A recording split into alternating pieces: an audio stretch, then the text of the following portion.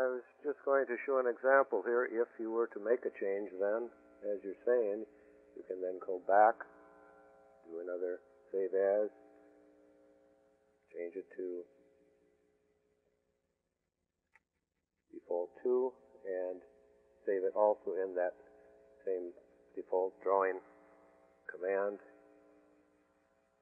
And after saving it, we can change that name also.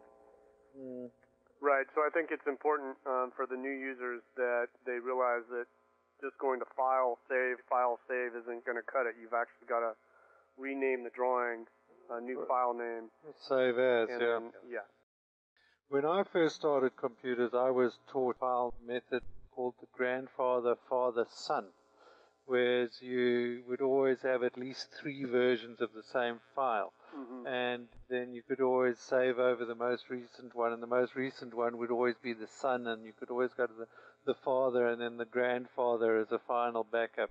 Probably 3 versions of the same drawing is enough, but for my own purposes I'm a little bit lazy, and I just always put in an extra number, and then at the end, when I know that I've got the good final version of the drawing, I just delete the earlier versions. So, and in this case here, I did a file open just to show you then that those 2 files are located back in our original save area of my documents. One other thing while we're on this subject here, if you go to the window pull-down menu, you'll notice all of the drawing files that you have open, the ones that you've saved.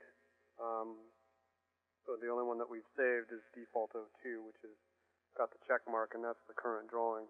But if you want to flip-flop between any of the others, you can just choose them on this menu. And then you'll notice at the top, as well, on the blue title bar, you've got the current drawing that you're working on is named up there at the top. yeah, that's often very handy.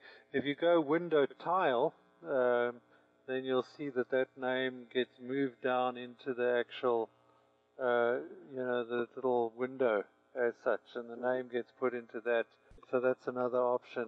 But when it's in full screen, when any one of those windows is maximized, then the drawing gets moved up to the top title bar.